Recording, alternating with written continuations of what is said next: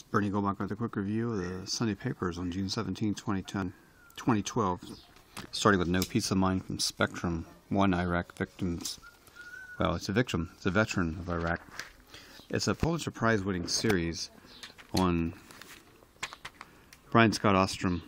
The series is done by Craig Walker, looking at your man, getting back, committing suicide, trying to commit suicide, domestic stress at home, working through it like all good Marines would from places where you had to be silent and deadly. Maybe it's physical, anything at all that can bring back some kind of sanity to a memory of time well served. 4th of July is coming up.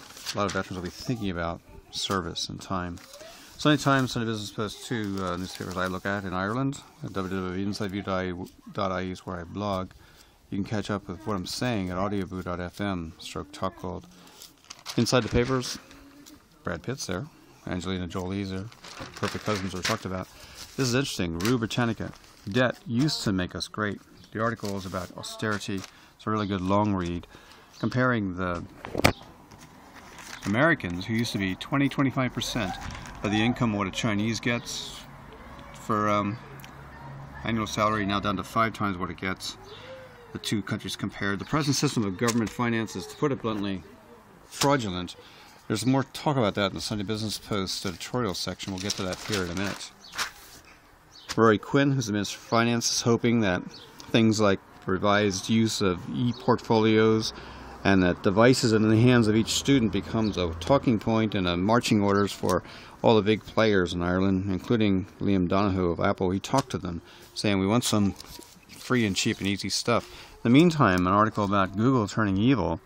John Aldridge says there's concerns that all of them, Apple, Facebook, and Google, are doing stuff. So the Information Commission's office in England are looking at things that Apple's doing right now with a better than Street View piece of technology. Intrusive 3D is what they're calling it. Military-grade aerial camera imagery for your life. The Parent Trap is part of a life story in Ireland. Sarah McInerney has taken on the question because in the back of some Economic and Social Research Institute studies, it appears that it might be better off, people might be better off on €30,000 a year not to hold down a job because the cost of creches and just commuting is worse than just taking down social welfare payments. Richard Toll has a piece of research that was pulled from the ESRA's website because it was contentious, showing something anecdotally a lot of people are pointing out, like Tom Barry of Fine Gael TD said he was offering a job of about €30,000 a year. 100 CVs came in. Only 2 came from those who are unemployed. There's a message in that. Unemployment might pay. Lance Armstrong may have to pay for some flouting of drug laws, or maybe not, as the profile points out. Lance's story was either going to be the best in the history of sport or the saddest. Interesting to see where that's going to go. Brendan Walsh writes an article about Yakademia. It's basically a type of newspeak rendering conversation about university education and problematic. Words like managers, using outcomes, measurability, and quality assurance all feature taking away some of the experience of tenured behavior in universities. Paddy Cosgrave, known for such events as the New York Pub Summit recently, got engaged to his fiancée, actually proposed to her, his girlfriend, long-term girlfriend, Faye Dinsmore. If you follow her on her blog or her Facebook page, you'd be among the 265,000 people. She's got 14 siblings, so no trouble for bridesmaids and bridegrooms. Sunday Business Post, slamming some things, pointing out some other things of interest. I like the Sunday Business Post, point of record. The ERSI comes in, that's your professor, looking at research figures. Bottom line, people generally prefer to work, but his research suggests that about 10% of the population is better off if they don't work, just get the money. Irish officials' emotional reluctance to face reality, so says an editorial. This is interesting.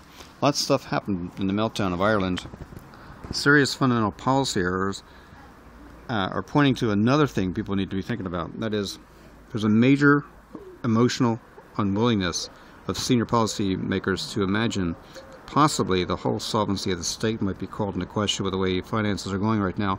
Another problem identified by a lot of research, well, all the way back decades ago by Professor Joe Lee, is Irish public life is not so much anti-intellectual but sub-intellectual instead of valuing independent thought. what people do is they say you're not wearing the green jersey, or you're written off as not being a team player when you point out some a backstory or different evidence to another conclusion. And finally, all these key people in civil service, central bank, commercial banks, all these key leaders responsible for driving Ireland off the cliff of financial prosperity still hold the same kind of jobs and positions of responsibility they've always had. You wonder, has anybody learned? Picture perfect. Large technical piece by Adrian Weckler, Sunday Business Post. He chooses the Sony Xperia S as the best camera phone in the market. I would agree with him. We're using that technology now in this video clip. He also cites the HTC One X, Samsung Galaxy S3, and the Nokia Lumia 800.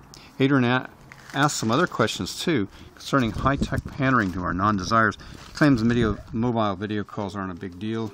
He obviously doesn't like FaceTime or use it to cross the oceans with generations on both sides of the call. Physically social apps, he doesn't find very much of a good reason for that. I know that would run counter to the development of near-field communications. QR codes don't seem like much of doing anything. I've used QR codes for a lot of things, like buying plants that were first germinated in Holland, and Skype and Google Hangouts doesn't go for those video connections as well. We're using both QR and Google Hangouts. www.nsaview.ie will show whether we've got the right thoughts in mind next semester academically. Primetime Investigated, a comment by Michael Haney, a senior producer who now retired from RT, points out some really important things about the fact that even though Aoife Kavanagh might have got the story wrong and libeled Father Kevin Reynolds, she deserved better treatment. The Broadcasting Act requires the BAI to afford fair procedures to parties, and Heaney found that, look, Aoife's written submissions and rebuttal were passed off with just, okay, give you your time, off we go. Her good name has basically been dragged through the mud without maybe natural justice. Good point he raises about how that works. Ad awards, well, some of them are being given out. Tanya Bonatti is part of the practitioners who, part of the Advertising Standards Authority of Ireland want to do is they want to get, they want to actually try to get social media under its remit. So those people that are involved in advertising awards are probably going to be under the remit of the Advertising Standards Authority of Ireland. All the social media guys are doing their thing right now. Might find that being interesting to have to conform to some kind of industry standards. Travel books are coming to the world of the app. Catherine O'Mahony writes a diary as a new media newbie. She's kind of despondent. Travel books, traditional ones, are in decline. The Bookseller magazine says they're down by 11% this year. Things like Carl Pilkington's An Idiot Abroad, which sold 170,000 copies in Britain.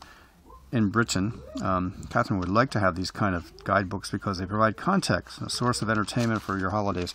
Get the same thing on an iPad, though.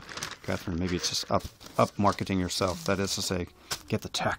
Well, I'm with you on the fact that good books make a fun read. Elena Regan finds something about older, better, and back in business. She finds a pilot program for senior entrepreneurs in Wicklow rolled out nationally under the European program called Senior Enterprise. Sheila Daly is the chief executive of Wicklow Enterprise Board, running a boot camp in Portlaoise latter part of the month. Over 50 entrepreneurs who know their pensions aren't going to be enough are attracted to that. Hey, other things about advertising standards. Jennifer O'Connor talks about Twitter, where nothing's really private anymore. She draws into question a lot of the civility or tones of civility which might be there. And part of civility is keeping things private. It's one of the reasons why I'm kind of backing away from Twitter recently. Time to make an exhibition yourself, though. Something I'd tweet about is this. A really cool exhibition currently running in Farmley, where you can make your own art. So your presence turns the work into a self-portrait, one you can control by manipulating, moving your arms, waving it around. It's beautiful, intelligent, and fun. Gets audience thinking about what abstract art might be. It's called Hall of Mirrors. It's in Farmley in Phoenix Park until July 22nd, then moves to the Limerick City Gallery of Art in August. Travel is something you can do. Get on your pickup truck, go across the states like we did. And the Sunday Times Magazine are recommending the Four Corners trip from Denver, Colorado, staying overnight in the Broadmoor Hotel in Colorado Springs. I'd recommend that. The Petrified Forest National Park, cool. Flagstaff, we went to the North Rim ourselves in the Grand Canyon. Meteor Crater, Arches National Park, and they even recommend Joshua Caddison's Elton-esque Easy Rock tracks when making that like nearly 4,000-mile loop there. We went through Nevada. 1 hour run through it. If we do it next time, we'll have a tent. It'll look like this. It's actually a camper van. It's a tent sold by Firebox.com for €310, and we'll carry our iPod Touch and our iPhone inside of a thick as a brick ThinkGeek retro iPhone case. It would drive Johnny Ive nuts. ThinkGeek.com is where you can buy it for €41. We got some cleanup to do in the back garden, tomatoes to grow, weeds to weed, sparrows to feed. Check out the flickr.com/photos/Irish eyes for where I am and how I'm doing it. Bernie Go back, Top Gold on Twitter, saying thanks for watching and listening. Bye for now.